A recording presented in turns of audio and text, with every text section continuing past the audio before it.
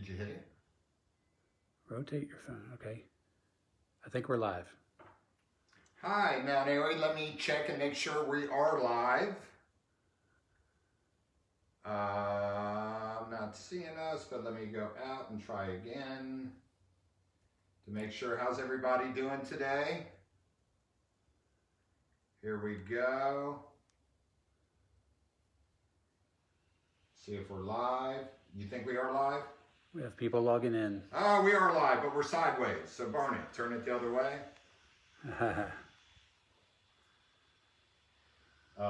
Let's see. Let me see if you got it the right way. Let's see. Okay, we're the right way. We got it. We got it. And to give you an idea, Barney, of what they're seeing there. So if you want to zoom in a little. You want to zoom in a little there? Poor Meatball. You want to zoom in because you're getting too much of that. I just did. There you go. There you go. So maybe zoom out a little. Looking better. Meatball, don't fall asleep.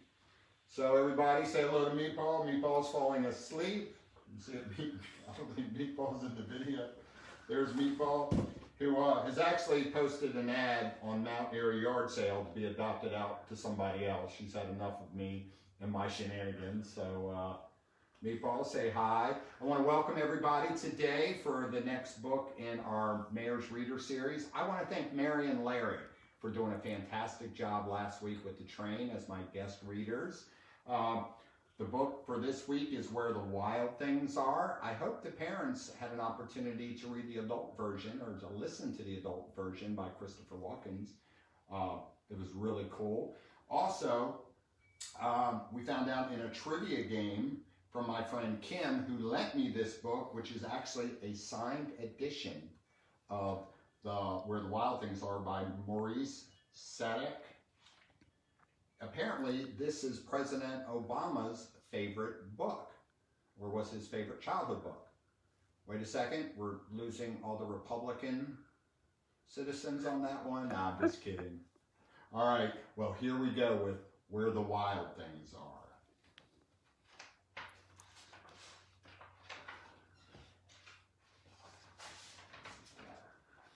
The night Max wore his wolf suit and made mischief of one kind. Got the picture? Can you zoom in? And another.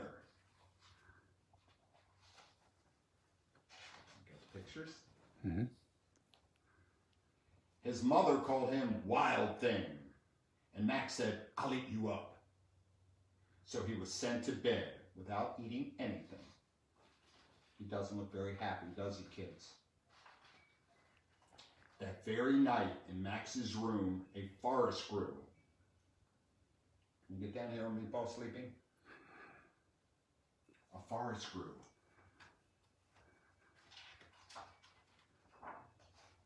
And grew.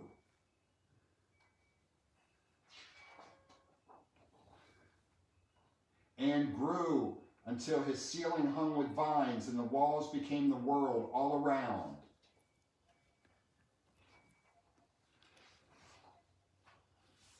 And an ocean tumbled by with a private boat for Max, and he sailed off through the night and day.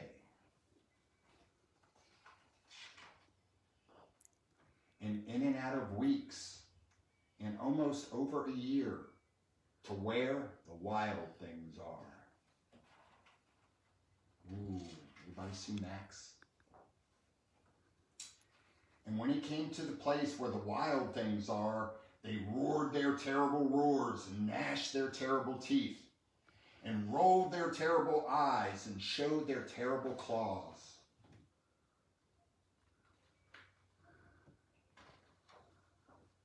Till Max said, "Be still," and tamed them with the magic trick of staring into all their yellow eyes without blinking once, and they were frightened and called him the most wild thing of all. Can you get Meatball snoring?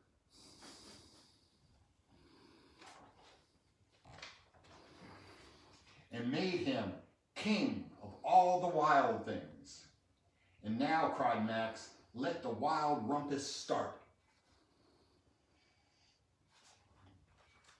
And it looks like Max is now a king and he has a crown. So let's switch out.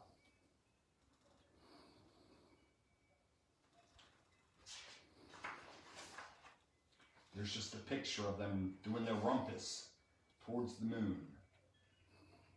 There's Max with his crown. Whoopsie. There's Max swinging from a tree with the other wild things. There's Max riding one of the wild things.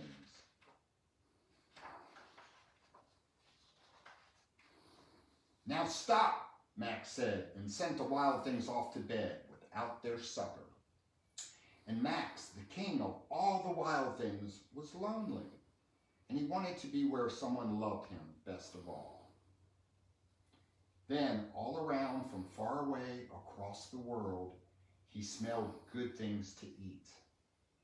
So he gave up being king of where the wild things are. But the wild things cried, "Oh, please, don't go. We'll eat you up. We love you so." And Max said, "No." There's Max. The wild things roared their terrible roars and gnashed their terrible teeth and rolled their terrible eyes and showed their terrible claws. But Max stepped into his private boat and waved goodbye. It's Max. And sailed back over a year, and in and out of weeks, and through a day.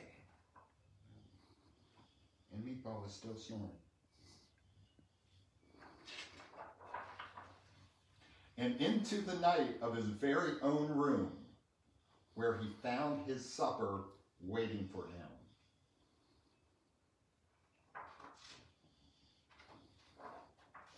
And it was still hot. Wow, what a cool book. This was actually my favorite book as a child. I want to thank you all for joining us today, and I want to thank Meatball for almost staying awake. It looks like he's awake now. And I would love to hear from you and what books you want to hear next week. Please let me know what you want to hear. What's your favorite book? Thank you for tuning in. Stay safe. We should be through this situation we're in very soon. And bye-bye, Mount Airy.